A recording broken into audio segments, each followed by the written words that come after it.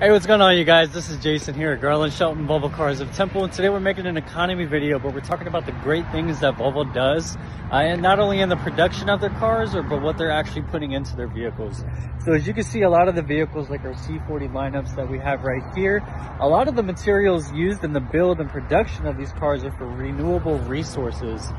So that way we're not really polluting the earth with a bunch of things that are just going to waste and of course damaging the economy itself. We're actually putting great use back into a lot of our vehicles here, such as other things like the XC40s that we do have lined up right here.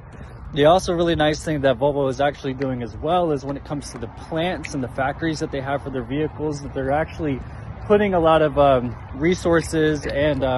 reusable energy for things like solar farms, but they're also doing a lot of things like irrigation matters that's actually helping